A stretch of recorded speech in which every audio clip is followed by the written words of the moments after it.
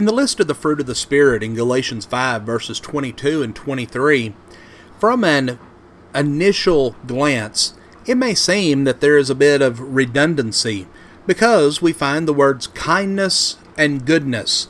And so oftentimes in our vernacular vocabulary today, these words are ones that are often used interchangeably.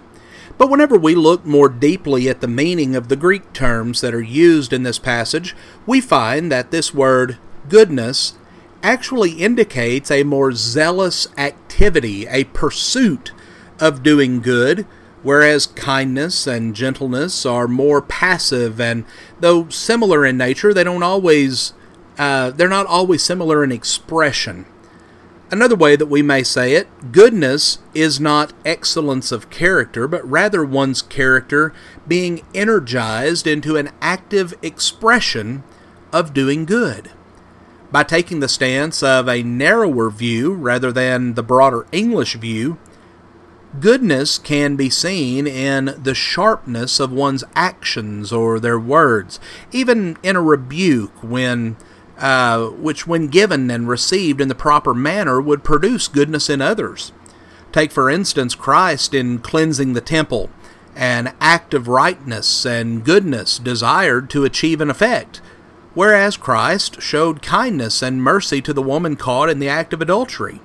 Well, in this example, the sharp contrast can be seen between the two actions, and yet each was designed to achieve a similar result. We see goodness is seen in actions of kindness, empathy, and service, while at the same time, as we've discussed, it can be revealed through a rebuke, correction, exhortation, or instruction. The outcome and the manner define the goodness of the action. Expressions of goodness, therefore, are as creative as the Spirit allows them to be when tempered with the other fruit of the Spirit.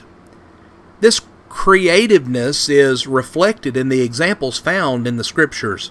Consider on one hand the actions of Paul as he withstood Peter to his face regarding the treatment of Gentiles, as we read in Galatians 2 verses 11 through 14.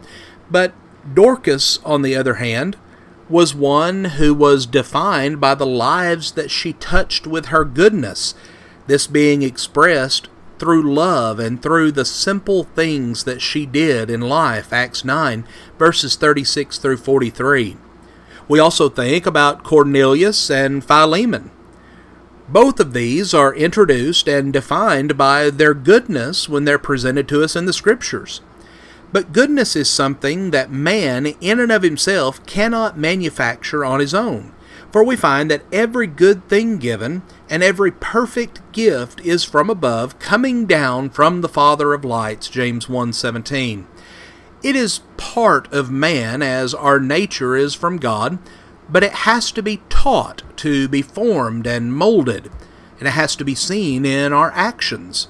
The one who possesses goodness will be selfless in action for other people. Unfortunately, both selflessness and selfishness struggle for control within our minds and our bodies while we're children. And it's only through teaching and direction that one will overcome the other.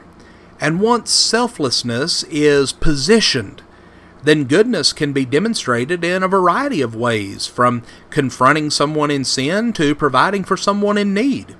It's simply knowing people the way that God knows people, and learning to share with them both joy and peace.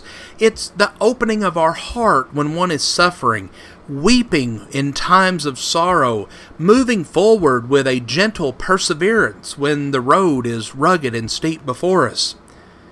You know, we think about so many in life that have faced countless struggles. And so many of those that we meet that we consider to be truly good people, we see that they have faced a wide variety of struggles and hardships in their life. But they've not allowed those things to hold them back, to change the goodness of their character. But yet, when they look at those things that they endure, they realize that God is the one that has carried them through. and the kindness that God has extended to them, the goodness that we see in the character of God, His forgiving nature, and His willingness to stand by His children, is something that we strive to emulate.